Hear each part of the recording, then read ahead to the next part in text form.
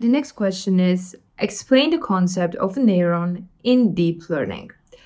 In this question, the interviewer wants to hear about the concept of weights, the concept of bias factors, how they are used in order to obtain the so-called z-scores, and how the activation functions are used to obtain activations, and what is the point of these weights and the bias factors and relationship to the learning process. So a neuron in a deep learning, it is referred as sometimes referred as artificial neuron, which mimics the function of the human brain's neuron. But it does so in a mathematic and simple way. And the idea is that in a neural network, the model gets different inputs. And here, these input signals we are calling neurons.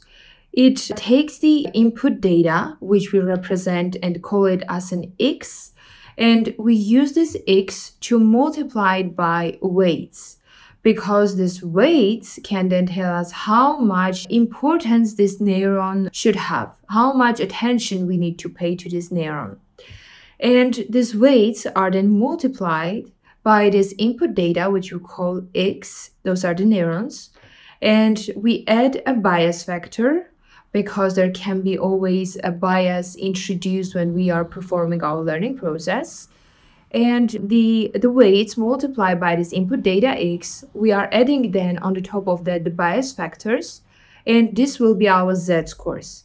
But then in the next stage, before approaching the hidden layer, we use what we are calling activation functions.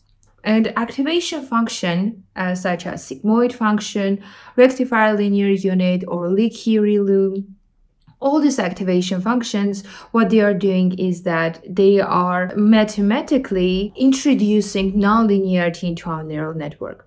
And these activation functions are applied to all these different z-scores, which is based on the weights and then the input data and bias factors, in order to understand how much each neuron should be activated. It can be that we want, in certain, when looking at the object and trying to understand what is the object in that image based on the pixels, it can be that we need to activate certain neurons related to that specific area or that specific object, and we should not activate the other neurons.